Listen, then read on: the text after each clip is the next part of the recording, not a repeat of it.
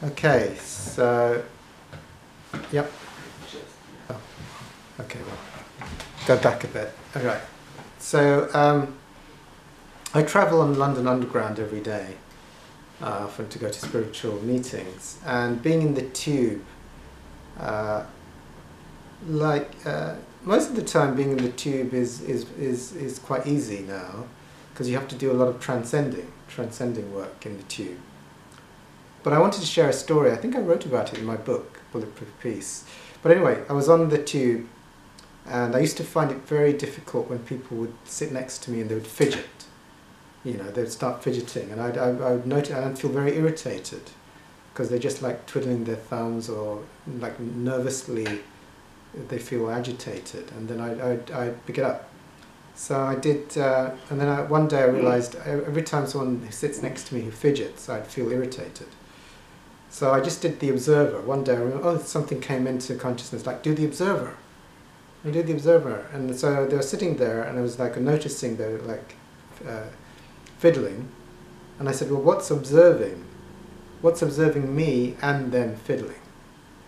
And then I thought, oh yeah, there's a witnesser.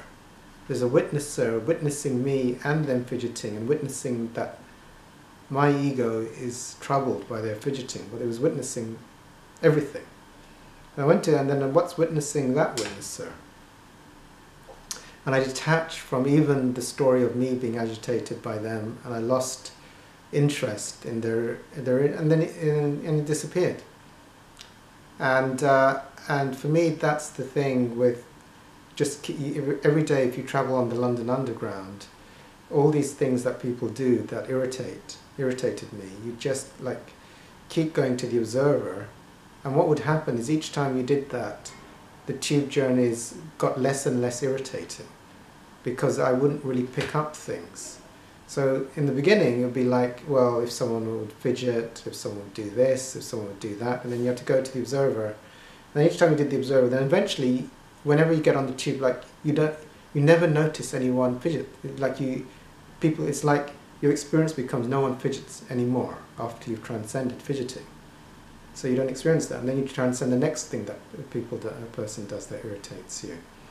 And in that way, you know, the journeys in the tube most of the time, I don't notice anything. Yeah, you can speak if you want. No, yeah, it's great. It also, it's interesting because every time I'm more in self, yes. Small self, yes. Separation, all of that comes banging out the door, and like, all of that comes biting me in the button.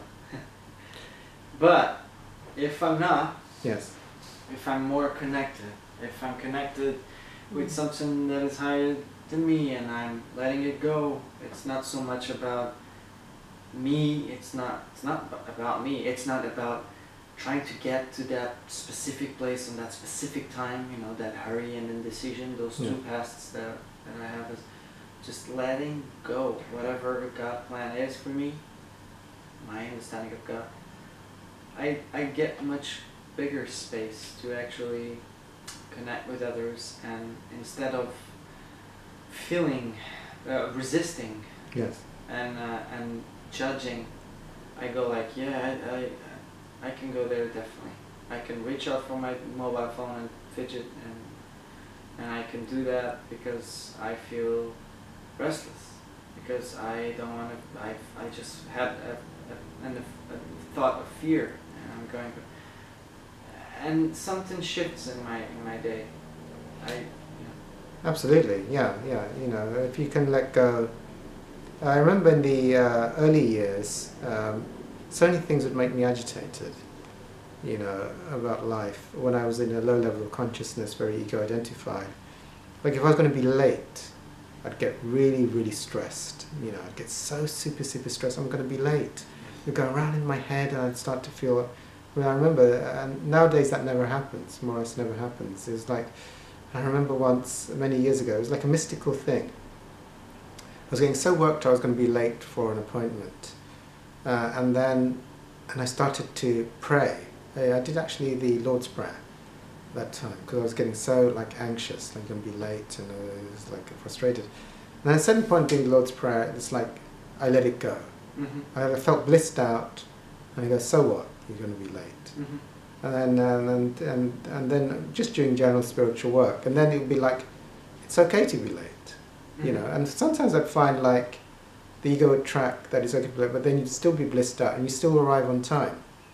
Like the mystical would happen because you just like didn't care, you know. And you'd see the thing is, oh, you probably won't arrive on time, and then you forget about it, and then suddenly you're arriving on time. So these type of things, the more you sort of let go, and then as you completely let go, then it's like it's not that important if you're late, and you're relaxed when you're late and stuff like that. So all of these things are just like these inner torments of the ego, like someone's fidgeting, or you're going to be late, or all of these things, and then eventually you don't, you know, you transcend them, and it doesn't really matter. And sometimes when it doesn't matter, you often arrive on time, funny enough. That's true. And they do come from a place of separation. Yes. Because being late is definitely a huge one for me.